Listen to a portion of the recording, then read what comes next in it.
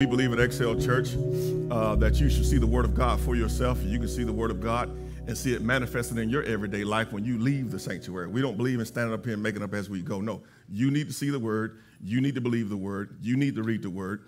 And don't put your soul into the hands of one preacher, two preachers, five preachers. We believe you should see the Word of God for yourself. We're always in Excel Church pointing people to God. We are spiritual traffic cops pointing people to God. And we stay out of the way of God's Word. We stay out of the way of God's exploits, and we allow God to do a work in you, amen? So make sure you have your iPads, your phones, your Bibles, so you can see the Word of God now. We're going to be still dealing with our life track, which is changing lives, not just in Excel Church, but all over the country. People are being changed by this, and people are being awakened to the idea that, hey, I do have a life track. I do have an origin that affects me to today. And a lot of people are saying, you know what, I haven't been in church all my life, but I tell you what, God is not in me. They're actually admitting that. Why? Because in church, we can become so cliche. We can become so quotish. How many people know when your knees buckle, when life makes your knees buckle, you're going to need more than cliches. You're going to need more than quoting scripture. You're going to need to know your God. And you don't know anyone you don't spend time with. So if this is the only time you spend with him, you give him 1 hour a week, and you say, oh, I know God inside out. No, you don't. You know of God. So I want to encourage you now. We're heading into a season where it's going to require you to have a relationship with God. And if you don't see what's going on in this world, it is about to get turbulent. And the Holy Ghost don't want nobody putting all their eggs in one basket because it's about to get turbulent. And all we have is all we have. And that's our God leading us and guiding us and taking care of us and providing for us. But you will see many systems fail this world in 2024. And we're going to need a relationship with our Lord and Savior, Jesus Christ. Amen?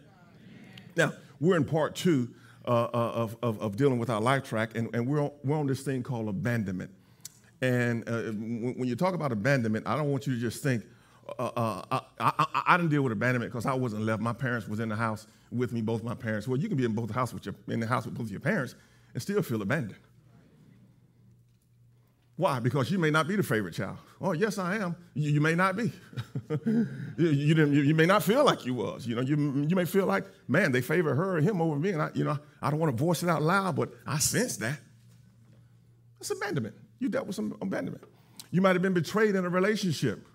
Somebody promised you something, and they didn't come through, and you thought they would come through, and guess what? You felt betrayed. You felt abandoned. All of us has went through this. And let me plug this. When somebody gives you their heart to love, don't be out here playing games with it. Don't be out here playing games with it. When somebody gives you their heart to love, don't be out here playing games with it. And I want to encourage you as you hear this message this morning about abandonment, and God, are you there is a subtitle. God, are you there? Are you with me? Do you see what's going on? My gosh. God is like, I'm here. Where you at? I'm here. Well, by mouth. I only see you when a crisis hit. And you confuse that with your spiritual muscles. No, when things are going great, you need to be building them up. But when a crisis hit, you come to me and say, God, where I am. God's like, I've been here all the while. It's your faith that lacks. It's your endurance that lacks. It's you that's lacking. And we don't want to admit that, but I'm here to tell you, we got to ask the question sometimes in life when trials and tribulations and abandonment hits our homes, hits our relationships. God, where are you? Were you there when this happened to me as a child? Were you there when my husband walked out on me? Were you there when my wife stepped out? Were you there when my parents stepped out, left me? Were you even there? And God was there. There's just evil in this world. So if you're a man or a woman and somebody's giving you their heart, I don't know what else you're looking for. Oh, boy. Young ladies,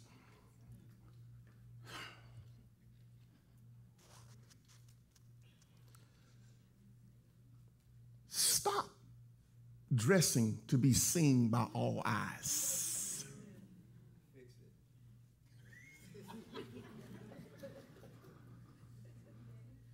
Being seen by all eyes appeases you.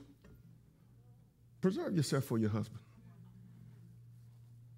Now, I want my wife running around dressed like Jezebel. I don't want that. I want to see the curves. I want to see some action.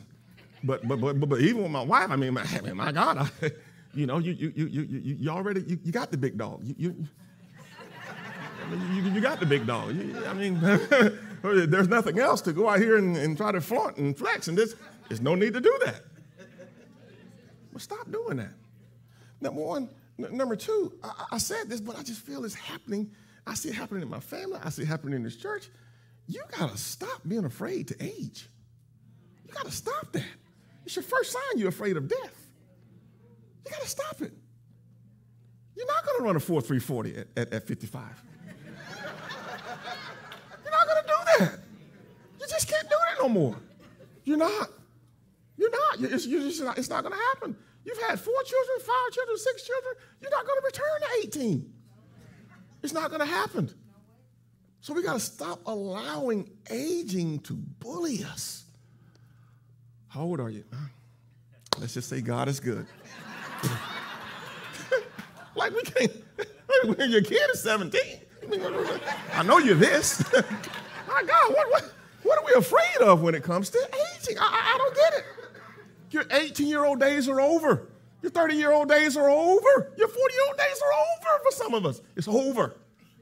Now you got to carry yourself with glory. You got to be comfortable in your own skin now. Now you got to really dig into God and say, okay, do I really know who I am? Because if I don't, I'm going to open my shirt up, show my chest hairs, put on about 5 gold necklaces, and I'm riding around with a Corvette and big collar flying through the wind, all this kind of stuff. And man, the young folks just laughing at you.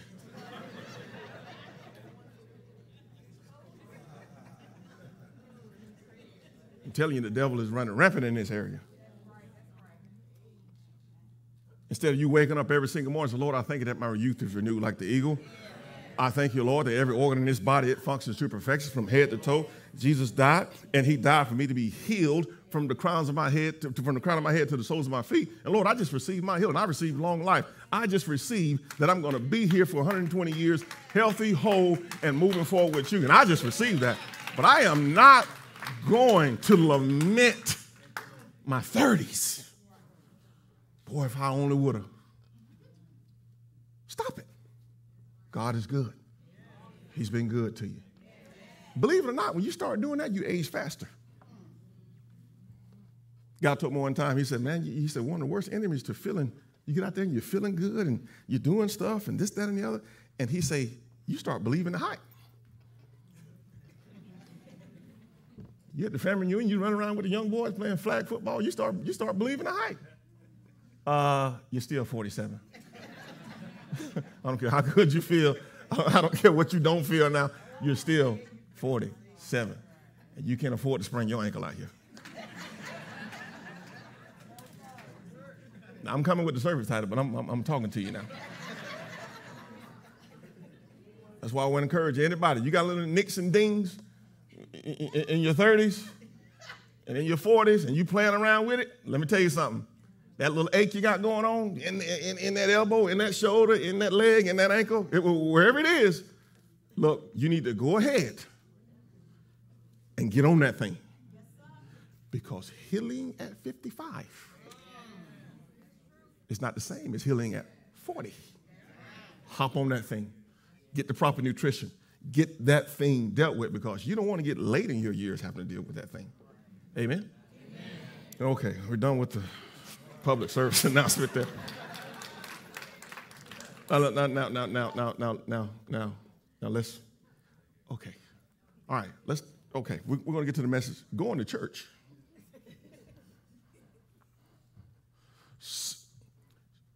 Some people have fooled themselves into thinking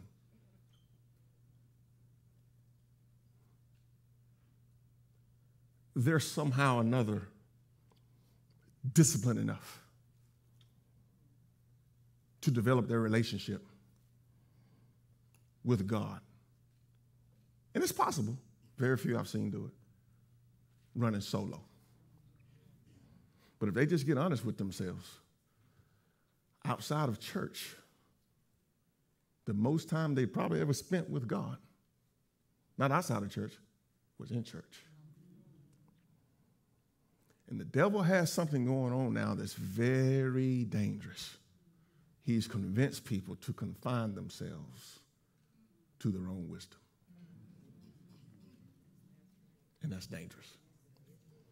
There's no more accountability, no more fellowship, no more people checking on you. Let me tell you something. We're all going through this life gathering guests to be at our homegoing. And we gather those guests through fellowship. We gather those guests through helping people, supporting people, being in a community. When you break off by yourself, you may have a guest of one. I don't care, I'm gone anyway. But your kids are around. You need to be honored. Well, that's all we're doing. So if you say, I don't hang out with people, I don't want to do it with people, I don't let people in my business, you're not gathering guests to be at your homegoing. You're not. Secondly, if you can count on your fingers, 2 best friends, 2 covenant friends, that's inner court. They know everything about you, your health, your marriage, everything. If you can do that, you're cooking. Yes, sir. Stop this idea that you're going to have 10 of those. If you can do 2, you're cooking. So I want to encourage you, stay in fellowship with the Lord. Kids, grandkids, teenagers, daughters, sons, look, man, I can't sit in church. It's like sun tanning. Just come and get a spiritual tan. And after you keep coming and getting that spiritual tan, you're going to wake up one day and you're going to realize, man, I think different. Yeah, the Word of God has tanned your soul. And now your mind is renewed. Just keep coming. Just keep coming. Excel Church, we don't condemn nobody. We don't look down on nobody. You look, come as you are, and the Word will deal with you. Amen? Amen. So encourage your family and your friends. You know, if it's not Excel, get somewhere else. But get in fellowship with believers, man. Amen? Amen. All right. God, are you there? God, were you there? Genesis 37. We're going to look at the story of Joseph. Now, if you've ever been betrayed, and I have been betrayed. I've had people at my house that betrayed me. I had people look me in my eyes and say they love me, and they betrayed me. I had people that I've helped build their lives, and they betrayed me. Listen to me. Every relationship that you're in has the possibility of betrayal. No, not mine. There you go, being foolish again. It has the possibility of betrayal. And anybody that you have in close proximity to you that's not allowing you in, I'm here to tell you something. They're a candidate for betrayal. Because you're in a guarded relationship. I'm not saying you got to tell your business to everybody, but you know what I'm talking about. There's some women, there's some men and women you can go to dinner with, laugh, talk, giggle, gaggle, talk about the kids. That's it. You ain't going to hear nothing about my marriage. You ain't going to hear nothing about the turbulent thing going on in my marriage, nothing about what's going on in my body, and that's okay. But the one that you tell that to, you need to really hone in on that relationship. Why? It's important for people to know that you're there. And if you have 2 people that's in your inner court, man, you're cooking. Don't come to church thinking you're going to have 35 friends. Don't come to church thinking you're going to find your best friend. Why? Because a lot of people that's in church, their best friends from high school. So you're not on the anniversary thing, and you're not at the 60th birthday party because you usher together in the hall and you feel like you should have been there. It's like, how do you feel that? I know you're in church. I love you in church. I pray for you, this, that, and the other. But my homegirl that I was college roommates with, man, she's been with me through thick and thin. How did you think you was going to trump her? It's not going to happen. And we get offended because we think that best friends are found in church. Now, I'm not saying it can't happen, but I'm just saying we've got to stop being offended when we're not that person. Just make sure you got 2 of them. Last thing.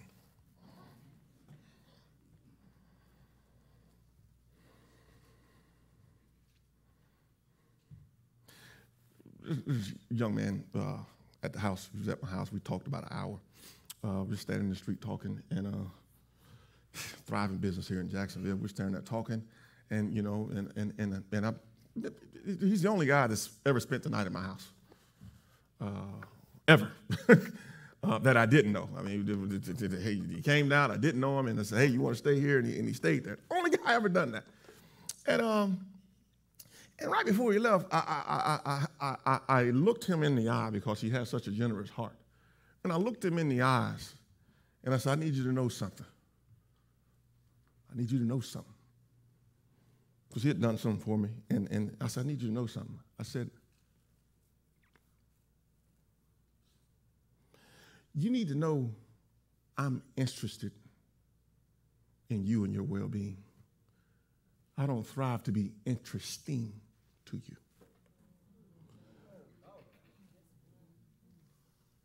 And I meant every bit of it. Because when people thrive to be interesting to you, all they do is talk about them. I take an interest in your prosperity. I take an interest in your soul. I take an interest in what God is doing in your life. I take an interest in your family.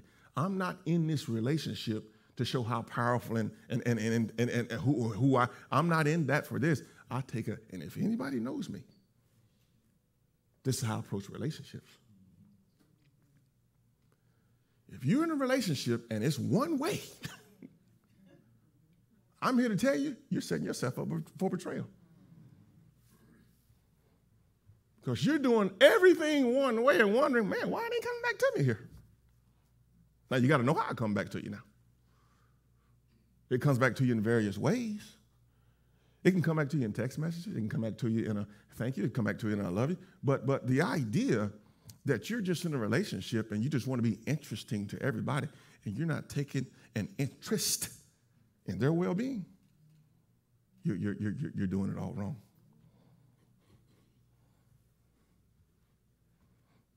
Because, see, people I'm interested in, I give pearls to. People that I try to give pearls to and they don't want them, guess what? I put them back in my pocket. I put them back in my pocket. Why? Because I'm in a season of my life where I'm going to give my best to the best. The ROI, you better know, give your best to the best. Well, I got a business, I got 5 people in it, You're not discriminating, but you better give your best to the best. Well, I got a department or team I'm running, You're not discriminating, but you notice, okay, this lady right here, you better give your best to the best. Why? They're going to give you the return, the highest return. Still love on everybody else, but we ain't got time to waste in this season right now. We're trying to move things forward in our lives, in God's kingdom. Give your best to the best. And that's not looking down on nobody. It is the people investment law. Do you hear what I'm saying? I don't know about that. Well, hey, Jesus gave his best to the best. And it narrowed it down to 3 of them. He understood it. Kobe Bryant went home to be with the Lord, and guess what? Kyrie Irving, you look at him right now. Jason Tatum, you look at him right now. You look at Devin Booker right now. All of those guys were Mamba Academy mentored guys. And he took an interest in them, and he gave his best to the best. And look at them today, all stars. Genesis 37. Okay. Pastor, you can just keep on talking. No, we got to get to the message here. Joseph was betrayed, man. He was betrayed by his family. He was betrayed by his brothers. And as I've been studying Joseph and his story, his lifeline and his bloodline, I noticed something. And if you don't know this about Joseph, he was in a blended family. Right? He was in a blended family. And Jacob, they named Jacob the great deceiver. Later on, God says your name now is Israel.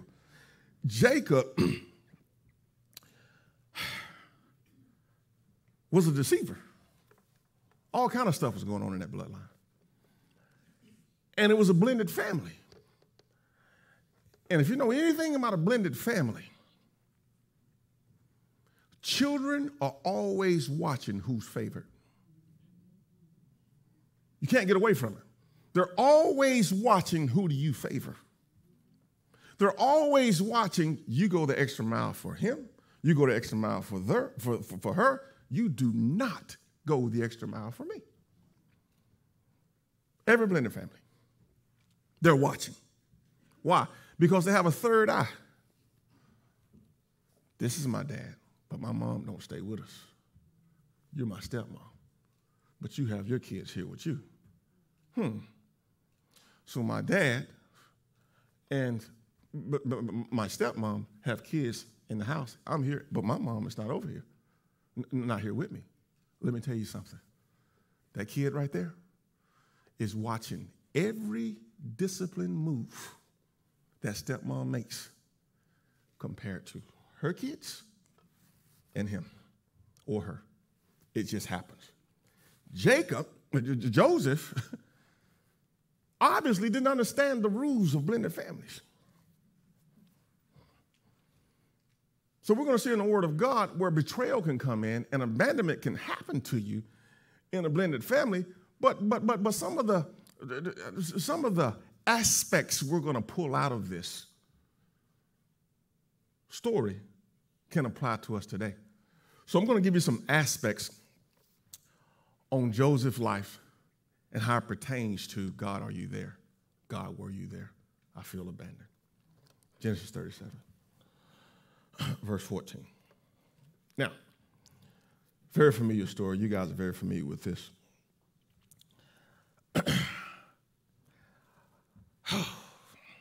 Oh, boy. Yeah, 14, we'll start there.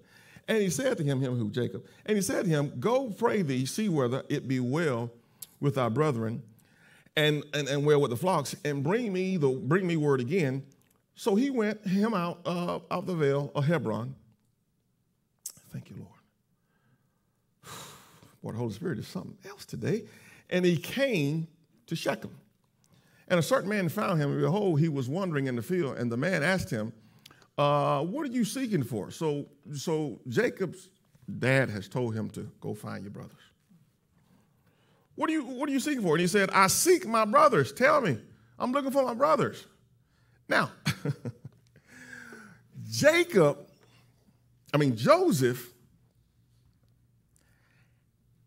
the Bible says Joseph was Jacob's favorite.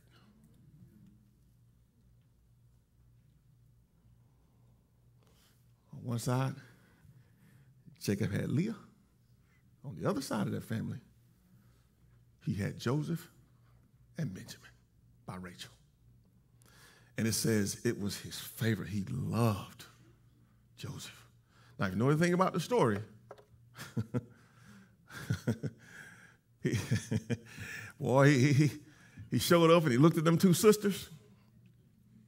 And the Bible says about Leah, said her eyes was lazy.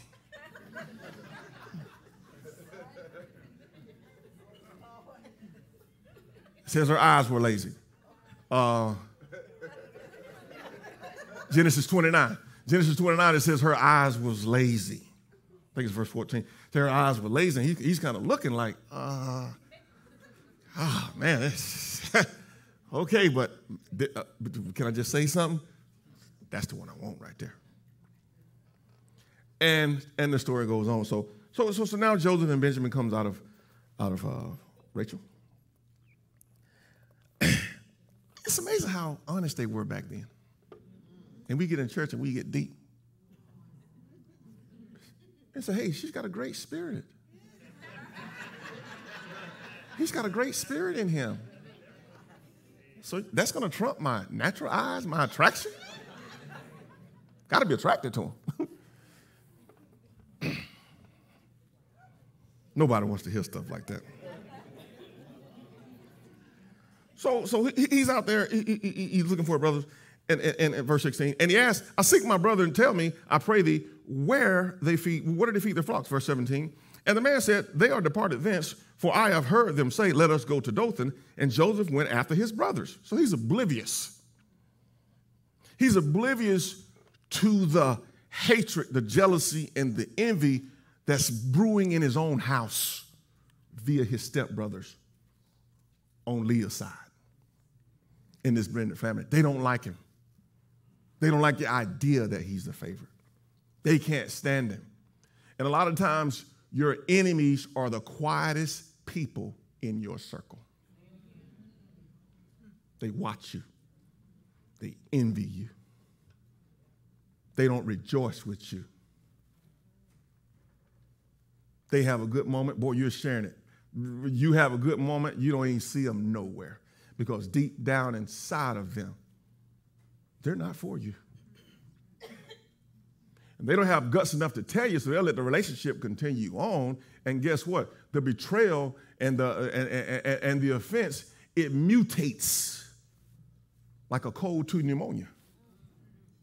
Boy, if you'd have dealt with it right then, it wouldn't mutate. It wouldn't have mutated. But now, you've let this betrayal and this offense in your heart just go along, smiling like a chess cat in these people's faces, and you are silently offended. I used to be slow to ask people, what's wrong with you? You want to go? You want to stop? Stop. Why? Because, see, I know offense mutates. When it sits, it turns into, okay, I'm offended now. I hadn't dealt with it, but I'm quiet. It turns into betrayal. Why? Because when you're offended and you're quiet and you're around people, you are not an associate, you are a spy. And you are spying to gain ammunition to trip them up in the future. You've seen it several times on social media where somebody says, oh, I love them so much, I adore them. And boy, 5 years later, they are spewing poison. Well, my question is, were you lying then or are you lying now? Which one is it? No, offense mutated in your heart. So if you got a sniffle for 2 weeks, like my grandmother used to say, you heathen. I don't even know what that, all my cousins and stuff. And my grandma used to have this stuff in the can. You remember that Camphor-Phenique? With the white bottom and the green top? You know, we got Vicks salve today. You put it on your nose, on your feet, or around your glands. And she had this thing called Camphor-Phenique. And she'd take that little salve, she'd rub it, and she'd hit us, get up on our nose, get up on the temples, hit that chest, put it up on your feet, put the socks on it. You're going to sweat it out tonight. You're going to sweat it out tonight. Let me tell you something. If that thing lingers for 2 weeks, colds turn into pneumonia. It mutates. And when offense lingers, I don't care if it's your children. I don't care if it's your spouse. It mutates into something. And nobody can avoid it mutating when they don't deal with it. I used to get mad at my wife I used to get fire mad at her when she just addressed stuff on the spot. Ain't no going to sleep with it. Ain't no riding it off. Ain't no listening to Maverick City music. Ain't none of that. It is right there on the spot. She's going to address it.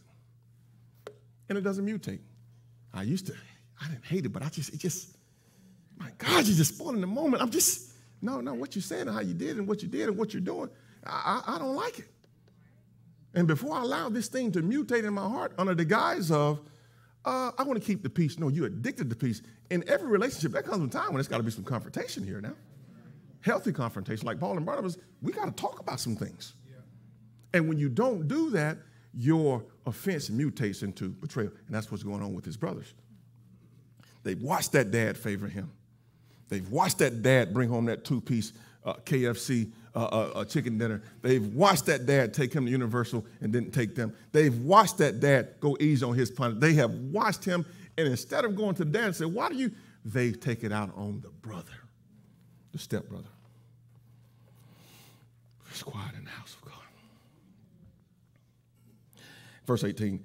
So he comes to one of his brothers, and when they saw him from afar off, even before he came near unto them, watch this, they conspired. The offense has mutated. They conspired against him to slay him. And they said one to another, which tells us they've been talking about it back in their rooms. They've been talking about it amongst themselves, how dad favors this one back in their rooms. And if you don't think this happens in your family, I'm here to tell you, it happens. I'm not hearing about it. Well, you don't make an environment conducive for them to talk about it. But it's happening. And they conspired against him to slay him. Now, why were they so mad at him? Because remember, he had a dream, and he released the dream. And you're going to bow down to me, brothers, you, pops, mom, all of you. You're going to bow down to me, what Joseph told him. That's what I seen in the dream.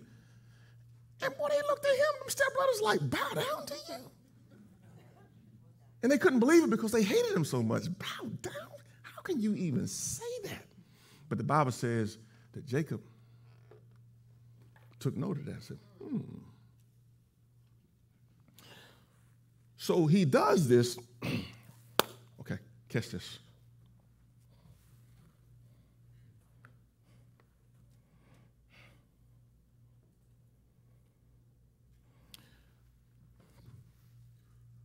You got to stop releasing intimate things to people that you love, but those people have not demonstrated that they love you. Let me say that again. You are releasing intimate details to people that you love, but they have not demonstrated that they love you. And when you do that, you set yourself up for betrayal. That's why I look for, okay, I just laid my marriage out there. Lay yours out there. I just laid out there what I deal with in my marriage, what I'm working on. Lay yours out there. Oh, you don't ever lay it out there? Ah, boy. See, I love you, so I'm releasing stuff to you. But once you figure out, wait a minute, that is not a good relationship law. That's going to set me up to be hurt. And we get it confused. Why? Because you're one way in the relationship releasing all your intimate details. They haven't demonstrated that they love you. Let me get back on the text. And they said one to another, verse 19, behold, this dreamer. See it? You see it? They're going back. When he said that thing that he said was mutating in them. They didn't call him Joseph. This dreamer. They didn't call him his stepbrother, their blood. This dreamer. What you said in that family room, we've been holding it for years. And they turned to one another and said, look, behold, here comes the dreamer. That offended them. And when offense is not dealt with, betrayal and abandonment is going to be inevitable in that relationship. Here comes this dreamer. Come now, therefore, let us slay him. Not play tricks on him. The hate had mutated. We want to kill him. Let us slay him and cast him into some pit, and we will say, some evil beast. Look at the conniving. You're creating lies to betray and abandon your brother. We will say that some evil beast has devoured him, and we shall see what will become of his dreams. There it is again. What you said back way when has mutated into betrayal and hate. And we want to kill you. That's why it's dangerous to be around phony people. It's dangerous to be around phony people. And if you drive me anywhere, I'll let you know. Hey, you sleepy over there? Hey, you use your mirrors. You ride with somebody, they got to do a 180 to get over. Man, I'm over here playing, I'm on TikTok. Can I get over? Is it clear? Use your mirrors. Man, I'm in the passenger. What you asking me for? I'm trying to relax over here. Use your mirrors. Man, you got to open your mouth. Hey, man, if you can, don't follow a car so close. I ain't trying to drive your car now, but just don't do it. Hey, man, if you can, we're headed to South Florida. You can turn off Albert Slaughter. Throw some Bob Marley in there. Let's Let's enjoy this vacation. I don't want to touch the radio, but, I want to, because I listen to Alvin Slaughter for an hour. I'm aggravated in here.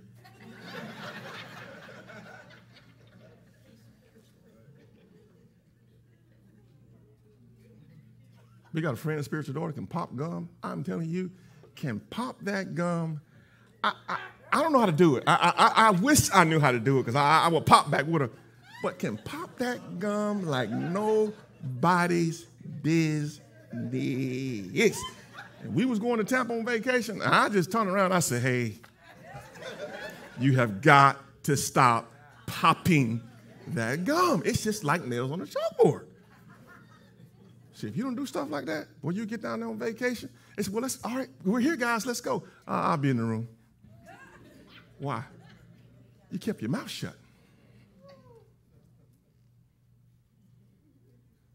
Pastor, I know you're in the front seat. You got it on 68 up there. Can you turn the air down?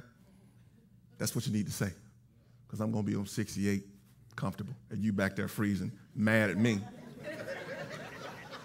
Mad at your husband. He ain't said nothing. Husband, say something. Your wife back there freezing.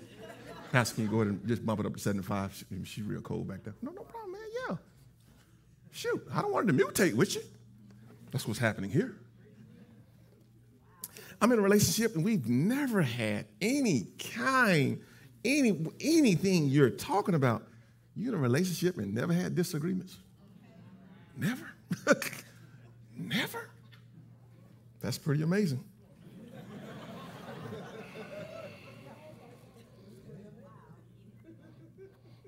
Mr. Mike, remember me and you went head to head when you was in Arizona, right? You told me, hey, check your emails a little quicker and get back with me a little quicker there. I said, well, hold on, buddy. My God. We've been knowing one another for 6 months. Wait a second here. And now look at us today. We endured. But it wasn't peaches and cream.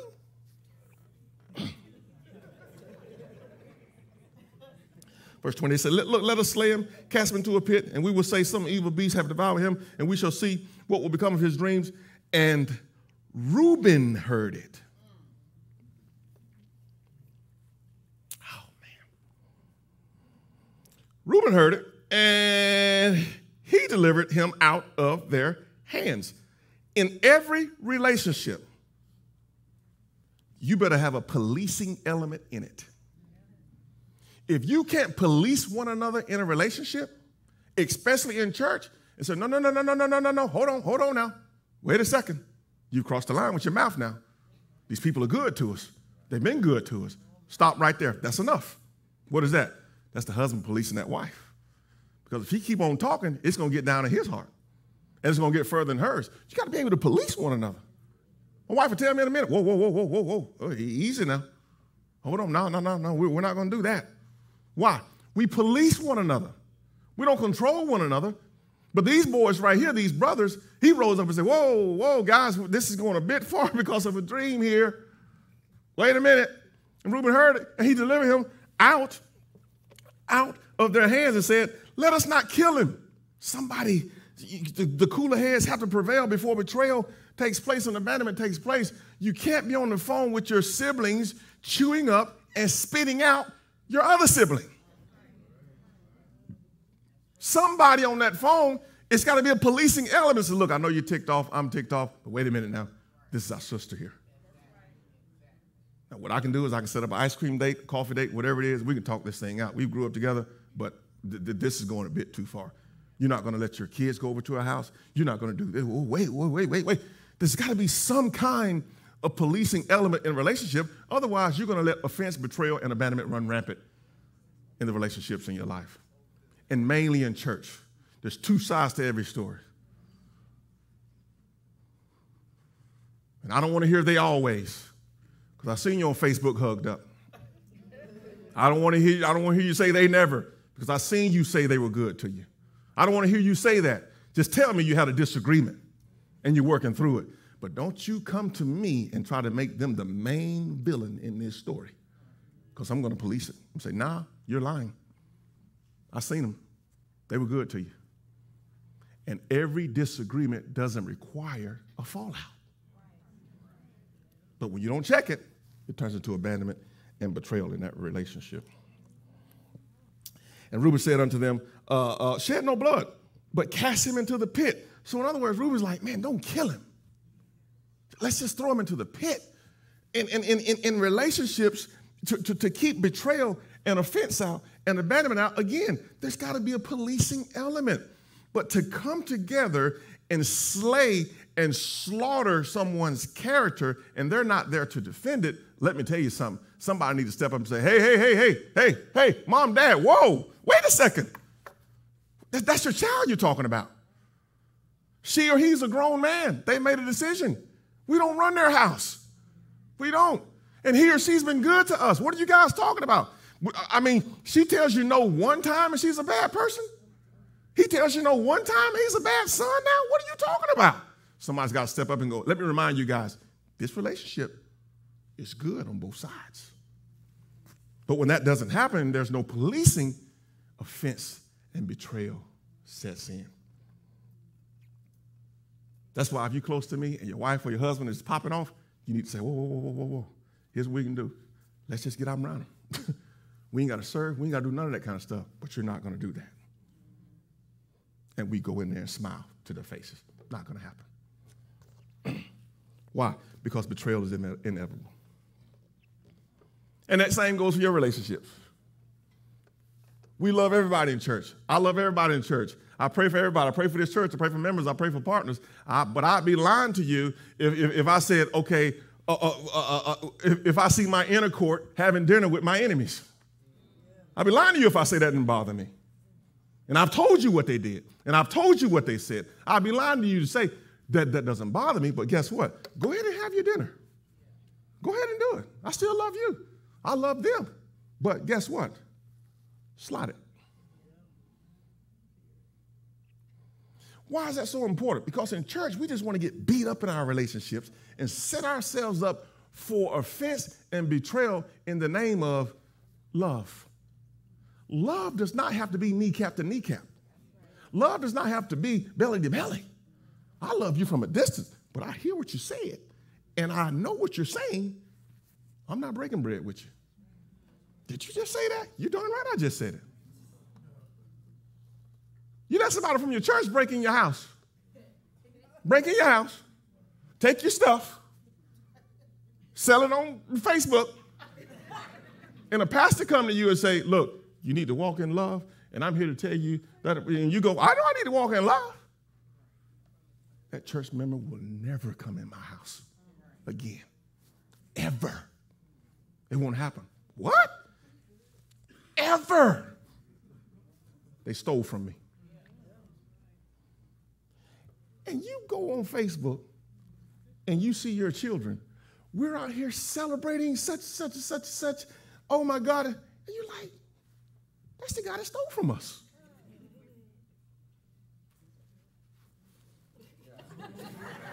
Where's my phone? Take that down, and I mean take it down now. What are you doing? Stole your grandmother's jewelry. You're up here talking about, what are you doing? Keep loving them. Show them the love of God. But for the love of God, where's your relationship morals at? Your dad and mom is over here hurting. Let me. But cast him into the pit that is in the wilderness and lay no hand upon him, that he might rid him out of their hands to deliver him to his father again. And it came to pass, when Joseph was come unto his brother, they stripped Joseph, watch this now, of his coat of many colors. Who gave it to him? Coats of many colors back then was a sign of royalty. And they gripped the wrists, and it went all the way down to the ankles. And it was a sign of royalty and superiority. And his brothers didn't like it. First, they didn't like him dreaming. Second, they didn't like the fact that the father called everybody in the room and said, this coat of many colors, sign of superiority, blessing, royalty, I'm going to give it to Joseph. They remembered that. Now again, stepbrothers, blended family. And I've said this before, it takes work in a blended family to keep balance. You got to be conscious in a blended family to have balance. I got to be kind across the board. My discipline has to be the same across the board. It can't be because kids pick up on it. They pick up on it. But you want to go out, you got to go out to dinner, but they got to stay at the house together. Now, you want everybody getting along. You don't want nobody sitting back like these brothers were, like, okay. Let's go in the backyard now, buddy. He's standing 6'2", you 5'6". Let's go back there now. Run your mouth now. That bruise. So you got to be balanced across the board. So there again, they recite something that they seen in the past that they were carrying, and that was that coat of many colors that was on him. And they took him and cast him into the pit, and the pit was empty. There was no water in it, and they sat down to eat bread, and they lifted up their eyes and looked, and behold, here come some hustlers. Here come some merchantmen. And they're coming from Gilead with the camels bearing spicery and balm and myrrh and going to carry it down to Egypt. Verse 26, and Judah said unto his brother, what profit is it if we slay our brother and conceal his blood? Come and let us sell him. So now you turn him into a slave. Somebody say, offense mutates into betrayal. That's what's happening. They couldn't stand him. Hated his guts. And I know what this is like. Because when I've been betrayed, I go back in my mind. Event after event. Word for word. I go back in my text. I go, man, you was at the house. And we went to dinner right here. You didn't say anything. Matter of fact, I paid for it. My God, I gave you a birthday gift. And you was, oh boy. And if you're not careful, it'll make you callous in ministry. It didn't make me callous, it make me smarter. You ain't giving up no details, you ain't getting none. It's just that simple, buddy. Period. Period, Pastor? Period, with a T.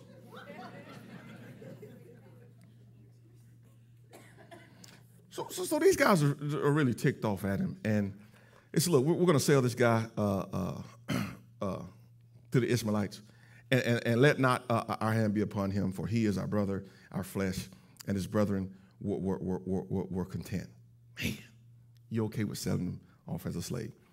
Then we'll pass by Midianites, merchantmen, and they drew and lifted up Joseph out of the pit and sold Joseph to the Ishmaelites for 20 pieces of silver and brought Joseph. So Jesus was betrayed for 30.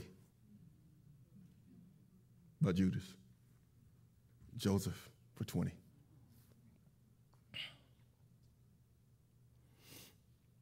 And they brought Joseph into Egypt. And Reuben returned unto the pit, and behold, Joseph was not in the pit. And he rent his clothes. He was ticked off, and returned unto his brethren and said, that child is not, and I wonder where he went. And they took Joseph's coat and killed a kid of the goats and dipped the coat in the blood, and they sent the coat of many colors. They not only hated Joseph, they was ticked off at their dad.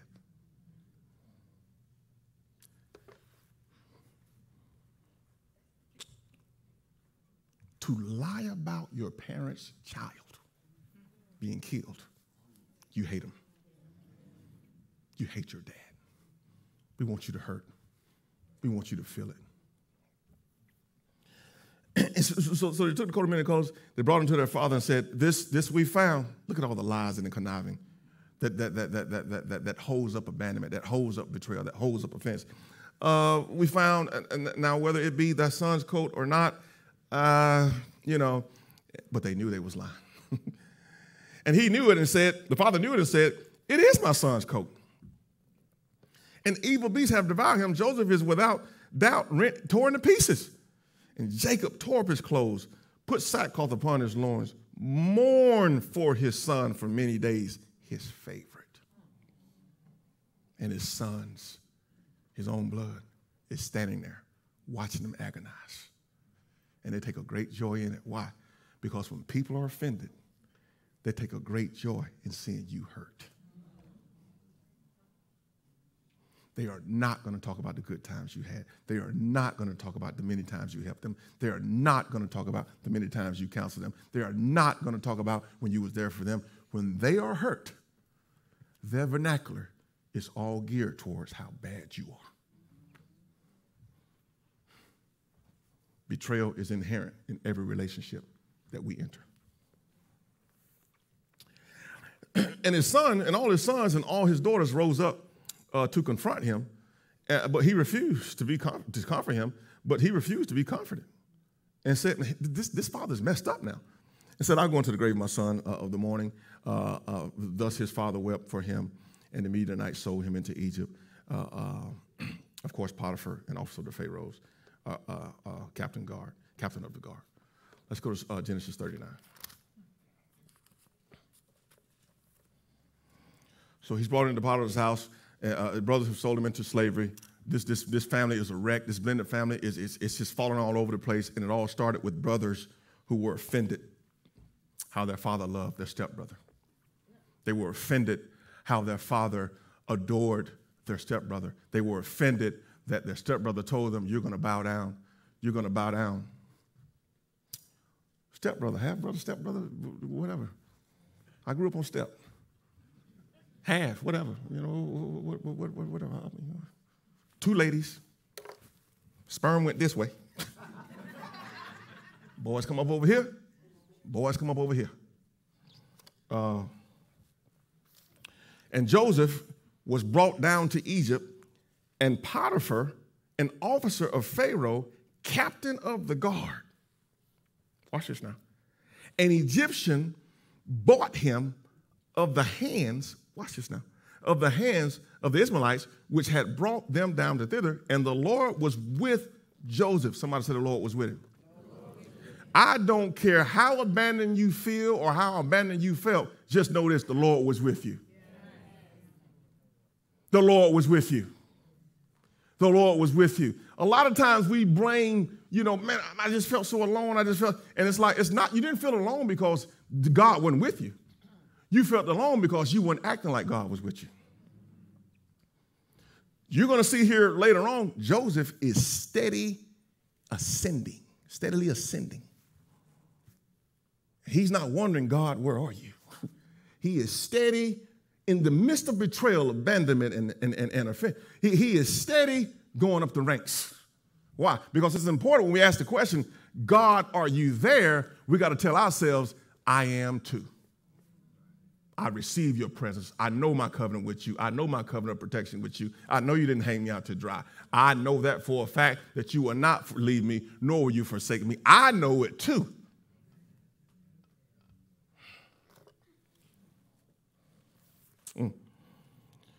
Verse 2, and the Lord was with Joseph. Watch this. And he was a prosperous man. And he was in the house of the master now, the Egyptian. And the master saw that the Lord was with him. Somebody said the Lord was with him.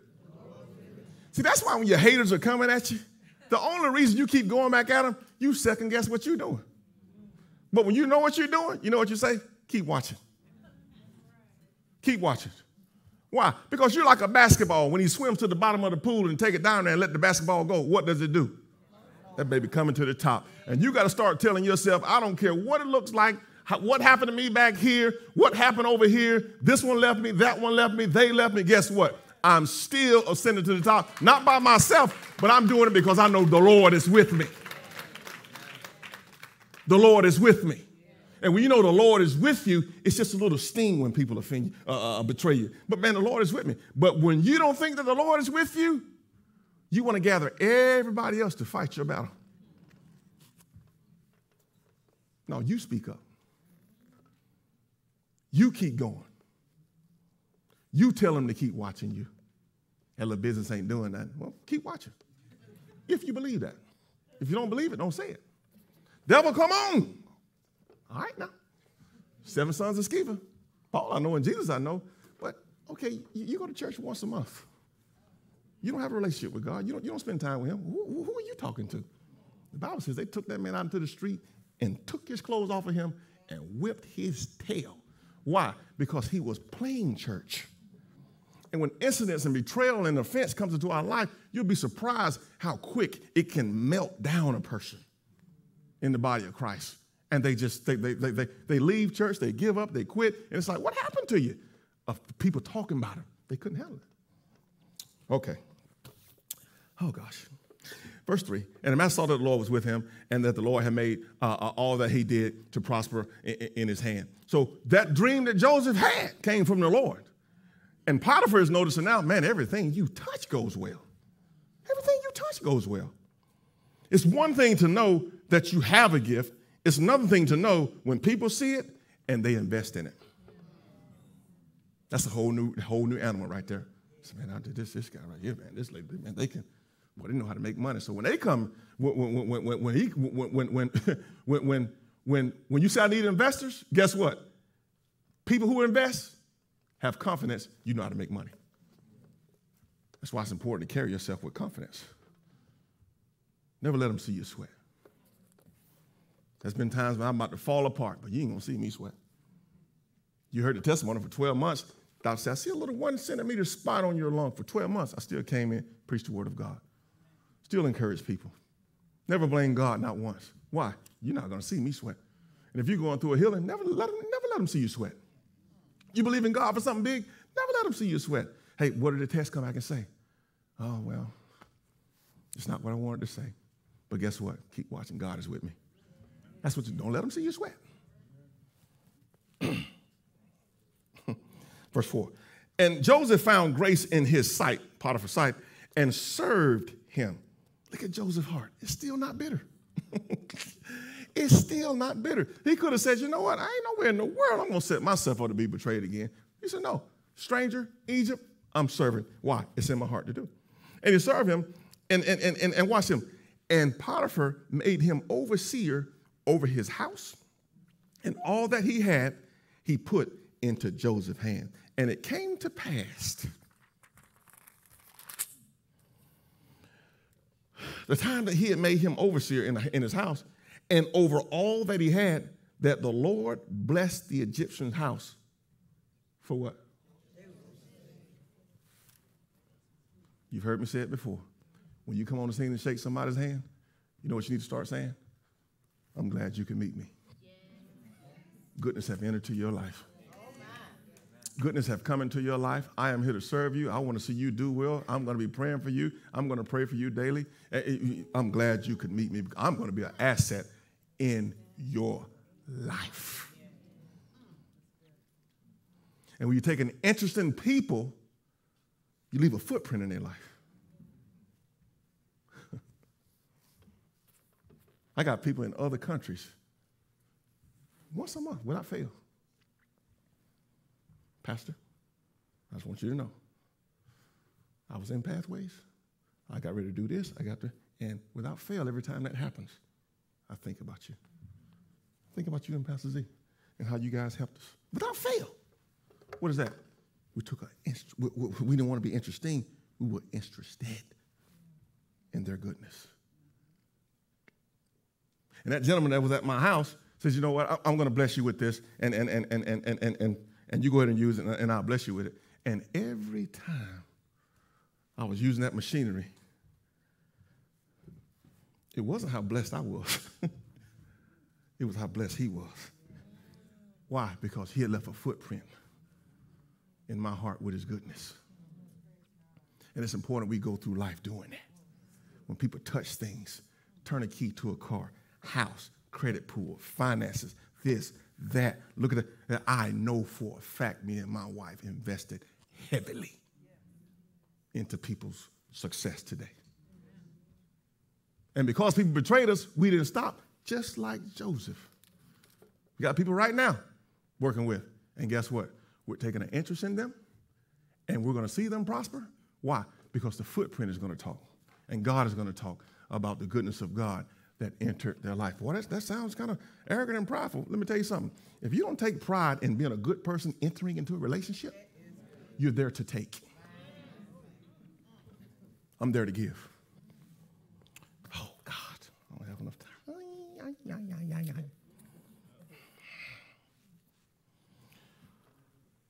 Oh. So for Joseph's sake, and the blessing of the Lord was upon all the land, verse 5, all that he had, and in the house, verse 6. And he left all that he had in Joseph's hand, and he knew not all he had, save the bread which he did eat. And Joseph was somebody say it, he was a goodly person. And somebody say it, never let abandonment or betrayal remove your good heart. I'm never helping nobody again. I'm never going to give to this church. I'm never going to do this. It's like, oh, somebody's hurt you. They stifle your goodness. I want to be like Joseph. Take me to the bottom all you want to. I know it ain't me. God is with me. God favors me. The Lord favors me. I'm here to take interest in people's lives. And sometimes my wife says, you take too much. When they tell you no, leave them alone. When they tell you stop, leave them alone, Derek. And it's like, it's my hard wiring. I see stuff before they see it. Sometimes they listen, sometimes they don't, but I see it. When you're in covenant relationship with people, you see stuff. Especially if you're a pastor, it's like, you see stuff for your kids. You see it. You're in a covenant relationship with those kids. You see it. Sometimes they listen, sometimes they don't. Guess what? You still love them, though. He was a good person, well-favored, and he was good-looking, so here it comes. And it came to pass, after these things, that his master's wife cast her eyes upon Joseph, and she said,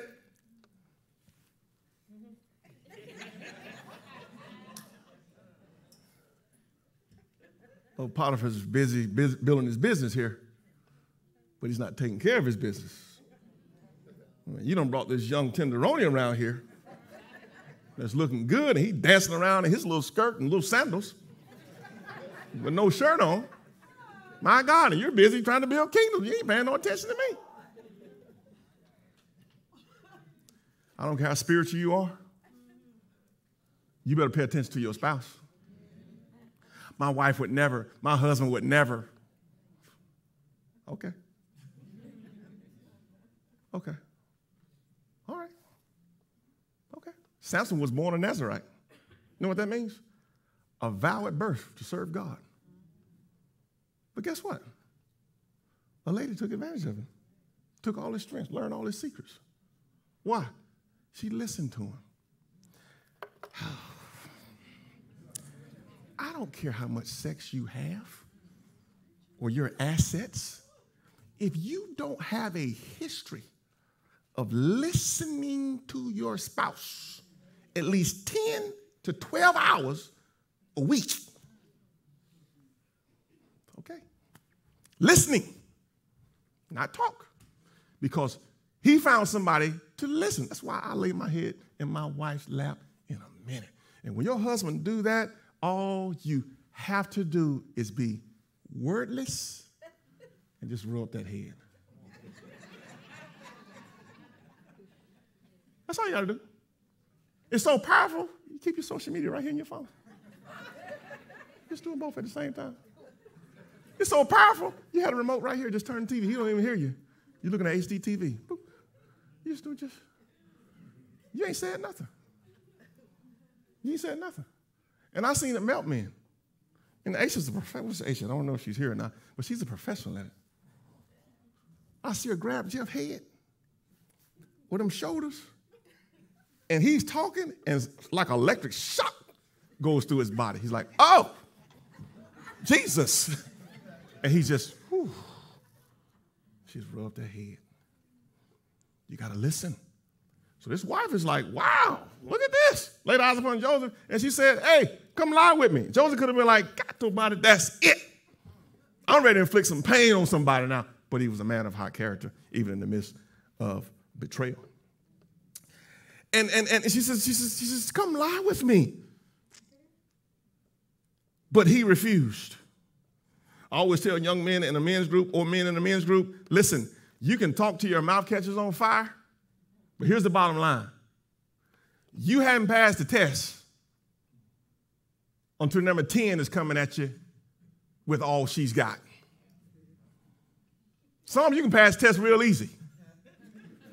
You hadn't passed the test until number 10 is coming at you with all that she has, and she's saying to this man right here, We don't have to do no DM sliding in, none of that.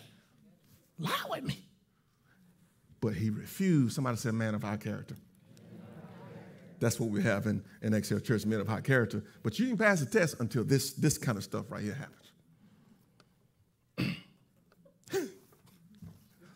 I'm having fun today. See what it is, but we're in the Word. But see when number 4 or 5 come at you, you know what you do? See this? Taken. You see this?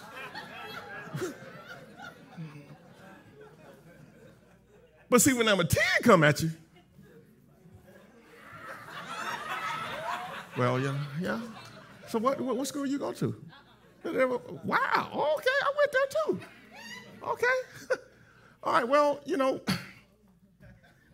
I work out here every morning at 8 o'clock, and, I just, you got your hands in your pocket now. But let me tell you something. This man who had been betrayed could have very well said, that's it. I'm ready to inflict some hurt on somebody else now. But he didn't do it.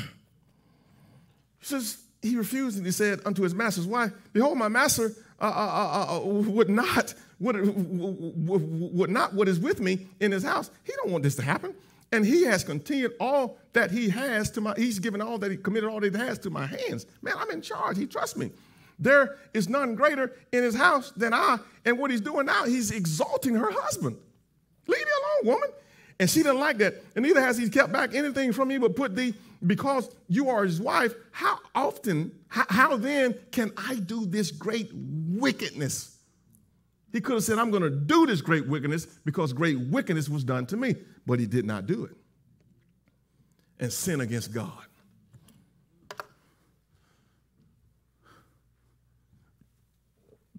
Notice what he said at the end. To pass that kind of test, you can't just say, I'm not going to sin against my wife. I'm not going to sin against my husband. To pass that kind of test, he said, you know what? God is real in me. And there is no way I'm going to do this to my spouse. There's no way I'm going to do this to my friend. If you don't have that second part, and God is not the final authority in you, guess what you're going to do? Slip and dip.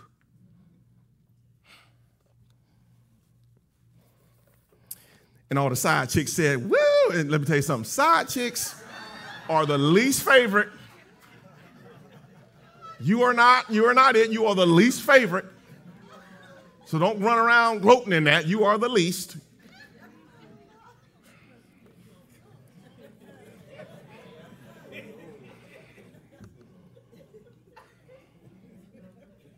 You start telling your girlfriend that.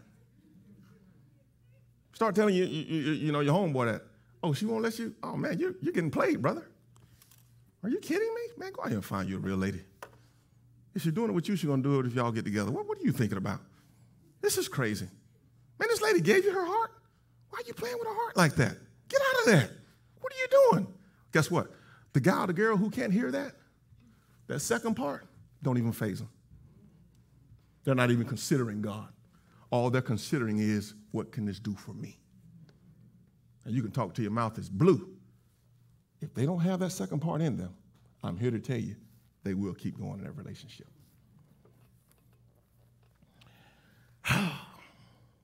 Verse 10, and it came to pass, as she spake unto Joseph day by day, that he hearkened not unto her, to lie with her. Boy, that's a test he passed.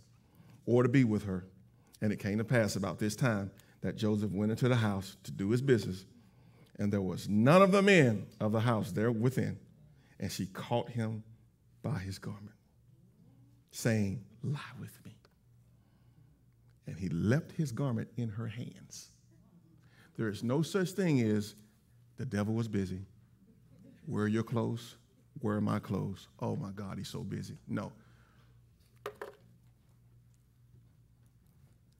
If she doesn't have your last name, buddy, and your husband, and she even touches you, you remove her hands with violence.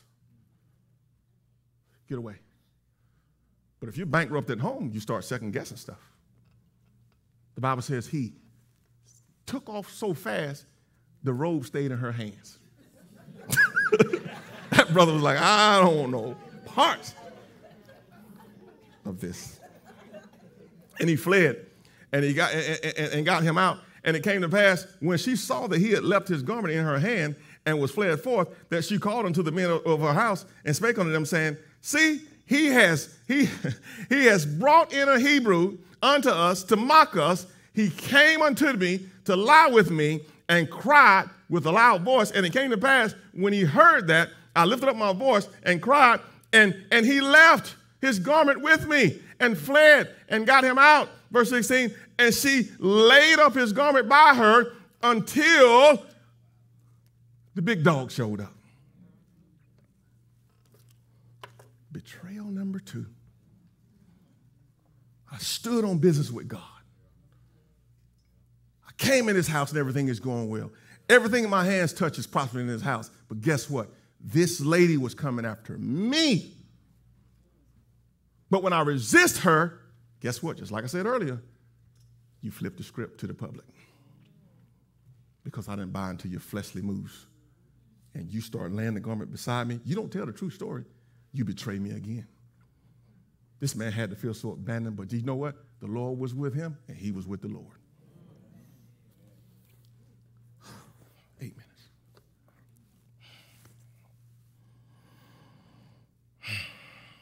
Verse 19, when the pastors heard it, and it came to pass, when his master heard it, when he heard the words of his wife, which spake unto him, saying, after this manner did thy servant to me, your servant did this to me, his wrath was kindled. He was ticked off at Joseph.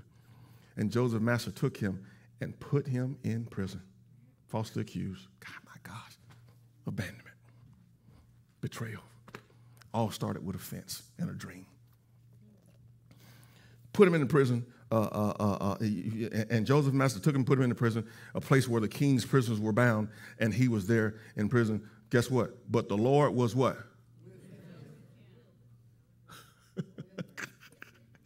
I don't care what the situation, circumstance presents to you. You have to know that the Lord is with you in every situation, every circumstance. And you got to practice this. Even when it's tough, when it's rough, the Lord is with me. Even when it's going good, the Lord is with me. Even when it's tough, it's rough, the Lord is with me. When it's going good, the Lord is with me. When they put you down, when they allow you, the Lord is with me. When they fire you, the Lord is with me. When the deal don't go through, the Lord is with me. Matter of fact, he didn't want me to have the deal. The Lord is with me. He leads me and guides me. I don't question him. He leads me and guides me because I am confident that he's with me. So in the yeses, he's with me. And in the no's, he's with me. In the bringing to me, he's with me. In the keeping away, he's with me. There's some things the Lord don't want you to have anything to do with that the world would latch on to. But you think that it's the devil. And a lot of times it's God being with you, protecting you, your emotions, your health, your mind, your money. But you get so selfish and you're ambitious, you don't realize, hey, God is with you in this no right here. And if you want to be like Balaam and just keep on going, it's going to take the donkey to turn around and talk to you. Why? Because the angel death was right there waiting. Take another step. You got to take some signs as God is with me, showing me these things. It's not always the devil, because the devil doesn't want you to see it. He wants you to keep going. And God says, look at this, look at this, look at this. The devil ain't going to show you this. This is not the devil. Look at this. And it's like you keep on going. Instead of saying, God is with me. I don't see the blessing. Oh, he kept me from trouble. That's the blessing. We're so trained in church that when we name it and claim it, it's supposed to show up immediately. We're so trained in church that we don't have trials and tribulations. We're so trained in church that the only time God needs to speak is when something is coming towards me. But I don't need you to speak to keep it away from me.